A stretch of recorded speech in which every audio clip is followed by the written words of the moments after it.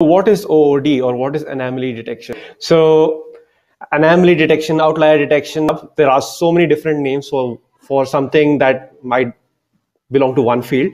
And it sometimes gets confusing as to what somebody is talking about, or what is what, right? Like you have this sort of confusion, right? There is out of distribution detection, which is OOD, anomaly detection, outlier detection, novelty detection, one class classification, so much so that you don't know who's the real OOD, right? So this confusion exists, and even while I was going through the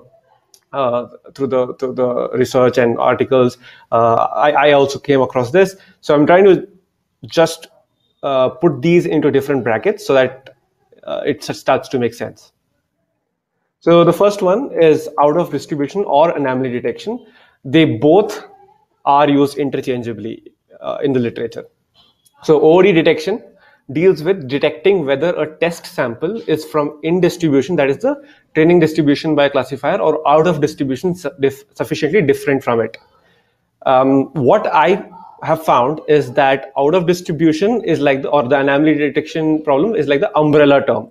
Everybody, when they want to talk about this, they use these terms to represent the entire field, right? So it is about detecting whether a test sample is from in distribution or out of distribution. So that is like the high level term that is used to capture this field. But then if you want to go further in depth in these fields, there are other two definitions, which we will see now. There's outlier detection, and there is novelty detection, which we will see in the next part. So outlier detection is basically, an outlier is an observation that deviates so much from other observations as to arouse suspicion that it was generated by a different mechanism. And outlier detection deals with detecting of such observations. So you have a data set, but the data set is not uniform in terms of the distribution of all your data points.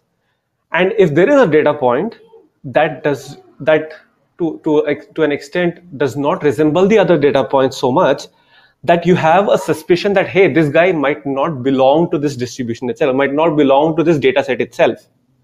And that is an outlier, and the detection of such data points is called outlier detection. Okay, you have a data set, you have a data point in that, and now you are like, okay, does this guy belong to this data distribution, or does this guy belong to this data set? That is the question you're trying to answer in outlier detection. But what you're trying to answer in novelty detection is the identification of new or unknown in distribution data that a machine learning system is not aware of during training. So a new data point comes to your data set that you have, and now you have to say whether this guy is an outlier or not. There's a subtle difference between outlier detection and novelty detection. Outlier detection is when you have the data set already, and then you're trying to find the guy who is different from your given general data set. But when in terms of novelty detection, you get a new data point, and that new data point, you have to make a decision for that new data point, saying whether that guy belongs to this data set or not.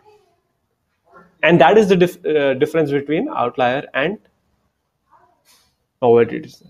Okay, so this is the essence of different, and one class classification, I didn't talk about that here, is basically you have if you have this typical supervised learning machine learning setting where you're trying to classify something. I'm not going to much depth. Like for example, you get an email, right? Your email, you say whether it is spam or not a spam email. So you try and put it into different classes. One class classification, what it does is says, I am going to classify, I have data points only on one class. Like you have emails only on, say, spam, and now you want to say that whether this guy is spam or not. You don't know about the other class. There can be all sorts of other classes. So you try and classify with, you're not going to say what are the other classes, but you will say whether this is spam, right? So you will say, I can for sure say this is spam. I cannot say if it is something else. So that is one class classification. We'll see a little bit in depth in one of the techniques, but this is just the definition of each of these things. Okay, moving on. In short, it's about finding things that don't fit a pattern. You talk about OOD, anomaly detection, novelty detection, outlier detection. Everything converges to this one sentence, which says we have some things that fit a pattern, and there are some points that will not fit a pattern. And it's about finding those data points. As simple as that. Regardless of all the different names that are given, regardless of all the different techniques that are there, what does the problem of anomaly detection or outlier detection or one class classification or all of this deal with is, it's about finding things that don't fit a pattern, or rather in case of one class classification, it's about finding things that actually fit one pattern, not other patterns. But in general, outlier detection is about, or novelty detection is about, you have a given pattern, I want to find a data point, if I want to determine if a data point fits this pattern or not. And that's what it is all about.